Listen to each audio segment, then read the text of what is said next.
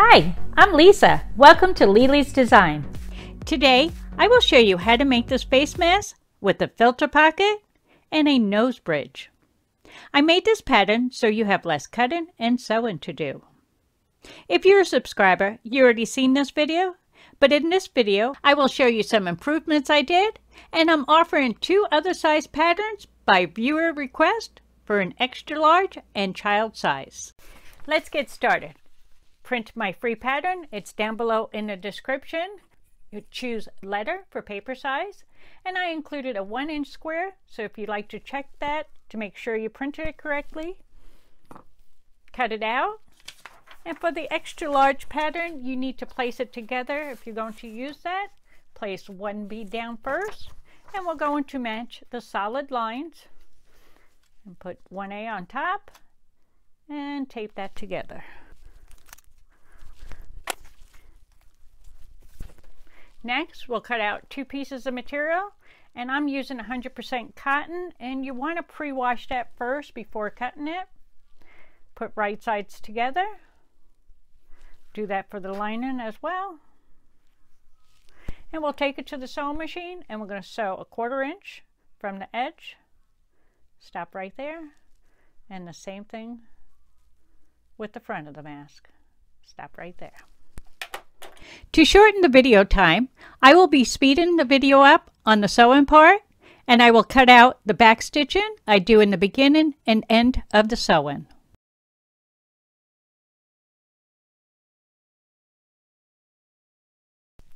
Once you have it sewed out, you want to take it to the ironing board, and I'm going to put a piece of material so you can view this a little bit better.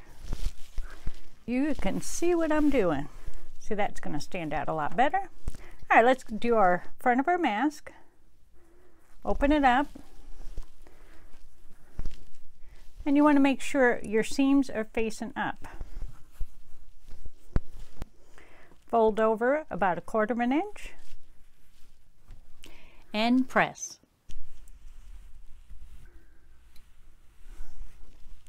Fold over another 1/4 inch and press.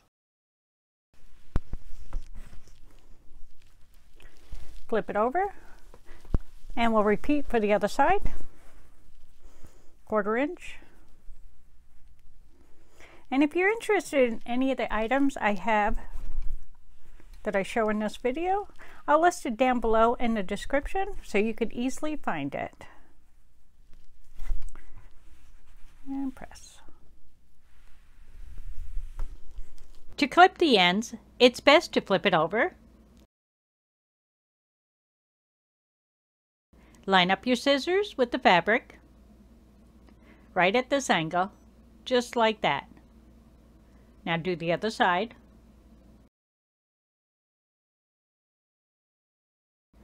Flip it over and do the other ends.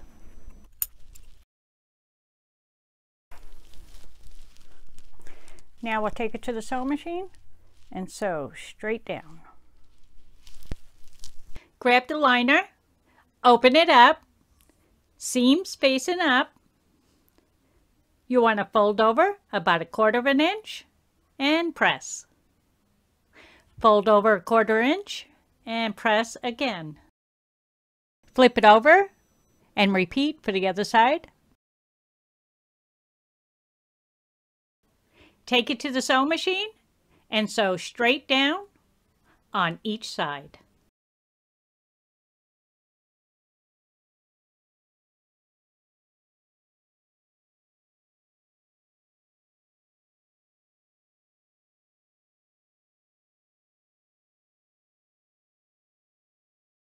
All right, now that we got our ends sewed down, we want to go ahead and clip our curves.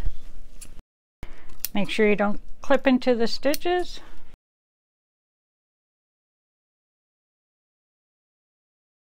You'll notice the bottom is not as curvy as the top. Open it up, then open the liner. With right sides together, line up the seams. And the seams will be on the outside. Pin it. I will be using pins for this demo as it's easier for you to view it. If you have sewing clips or hair clips, it would be best if you use them. All right, grab the bottom and match up the seams once again and pin it.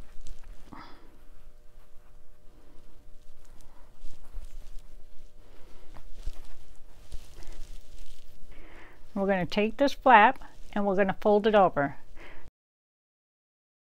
I'm going right over this seam. Right there. Let me show you. Just a little bit over the seam. And pin it. And you want to make sure this is nice and flat.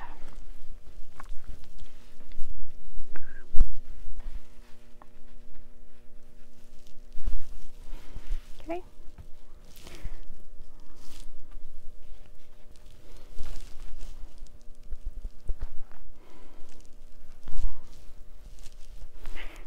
Now we'll repeat for the other side.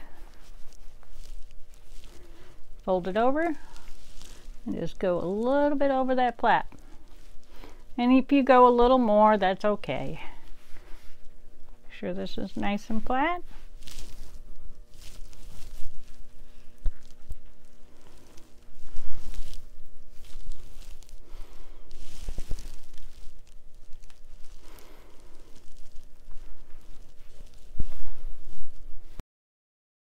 Take it to the sewing machine and sew a 1/4 inch from the edge.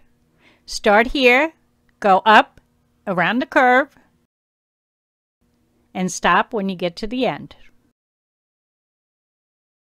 Then sew straight across.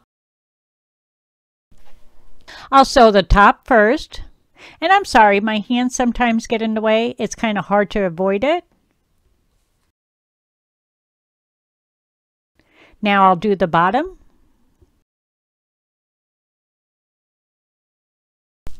Clip your curves. Go all the way down and do the other side. And then grab an opening. You can choose either side. Flip it inside out. Then you need something that is not pointy to push out the corners. I'm using the back end of an old paintbrush. Push out your corners. All right, now you want to press it.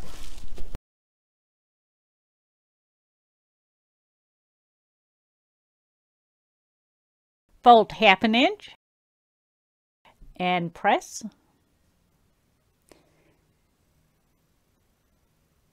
Repeat for the other side. 1/2 inch and press.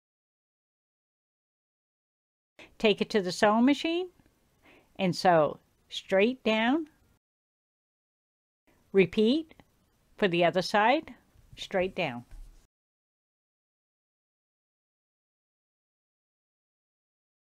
Once you have your ends sewed down, we will work on the nose piece.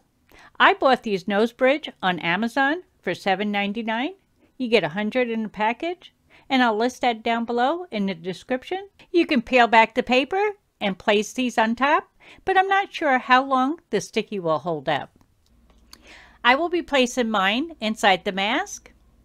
I'll fold it in half so it's easier to line up the center.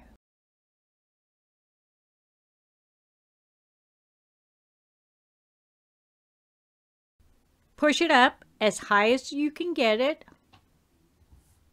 You might have to play with it a little. Then pin right under the nose bridge. This will help to know where to sew and keep the nose bridge in place.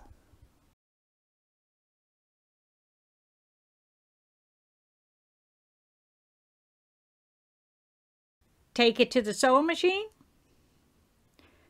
Sew down, sew across, and then sew up. Try not to hit the metal. All right, off camera, I got the sewing done. Now we'll do a top stitch, and we want to start it right here. Do not go in this area. This is where our elastic will go. So we'll start right here, go a 1/4 inch from the edge, go up, down, and stop when you get to the stitches right here. And we'll do the bottom, same thing. Start right where your stitches are, come across, and end where the stitches are. Alright, we're just about done. Got the top stitch done. Now all we need to do is put our elastic in. You need to grab some elastic or elastic band.